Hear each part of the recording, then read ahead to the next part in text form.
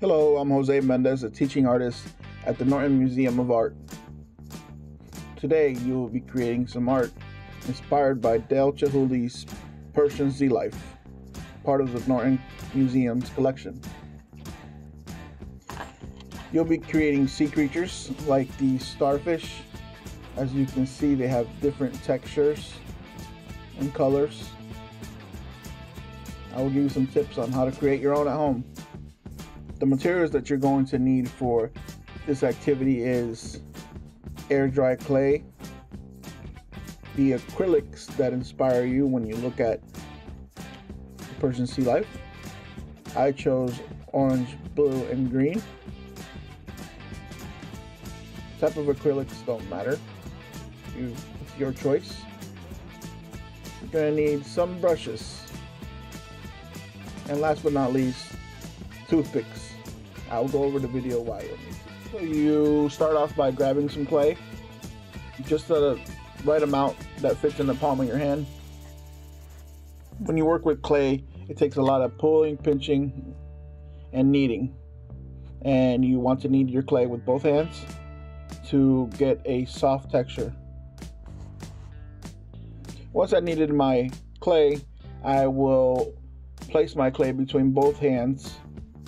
Remember, don't apply too much pressure. You want to apply just a small amount of pressure so you can get a round ball. If you apply too much pressure, it might come out a little flatter. So now that you have a round ball, you're going to start creating the arms. And most starfish have 5 arms. There are different types of starfish that have multiple amount of more arms. I've heard and I've read that they can get up to 40 arms. But we're gonna go with what we mostly see with 5 arms. So you going to pinch 5 points and try to keep it even. You're gonna pinch and pull each 5 points to where you want to create. Whether your arm is thicker, you don't have to pinch and pull too much. If the arm is a little bit longer and slimmer, you might have to pull a little longer.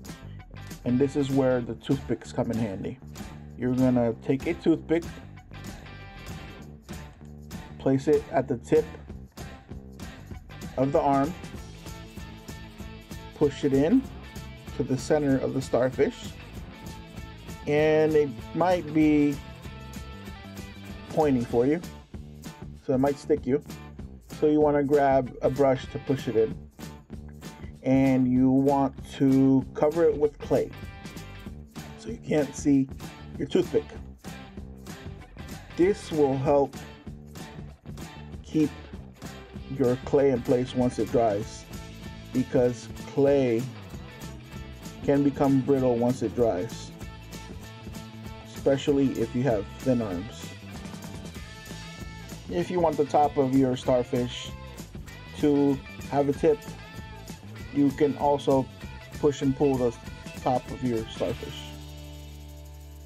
If you take a look at the texture in some of these starfish, you want to create the little holes, now's the time that you want to grab your toothpick and you are going to begin to poke your clay. Don't go too deep. Poke it lightly and you'll see how much you need to poke your clay. If you take a look at my sample, I didn't cover it too well. I didn't cover the toothpick too well. You can see it at the end. But you're going to do a better job than me. And if you look at the starfish, it also has little dots. If you look at the previous starfish that I showed you, it has little balls. Now, where you're going to grab a very small amount of clay that fits between 3 of your fingers and use your fingers to create a small little ball.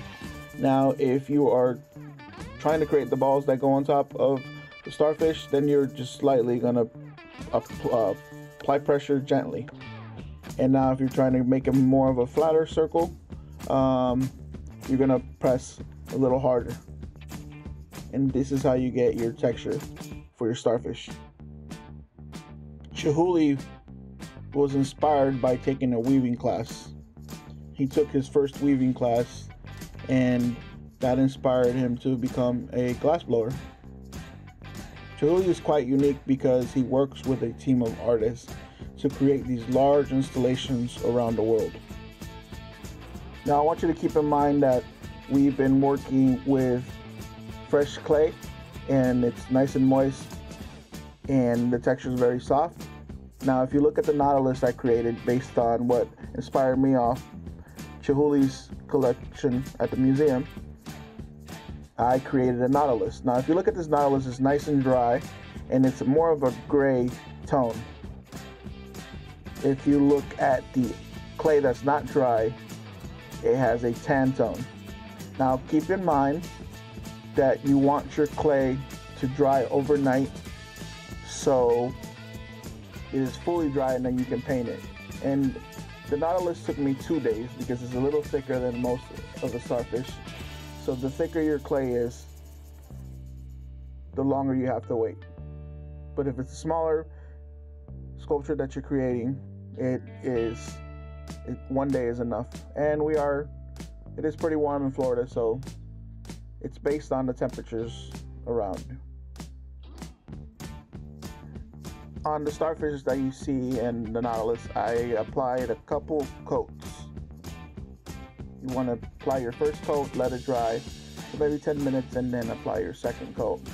If you still have coverage issues, then apply that third coat. Persian Sealife in the Norton Museum is in the ceiling.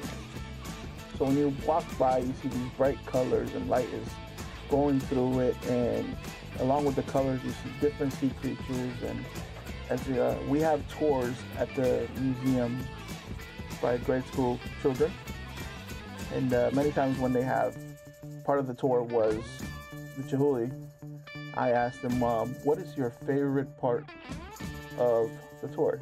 And they will say the ceiling, the bright ceiling with different sea creatures.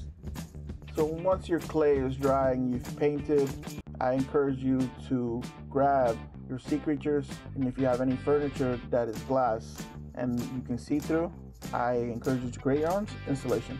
Thank you very much for joining me today, and I hope we were able to inspire you.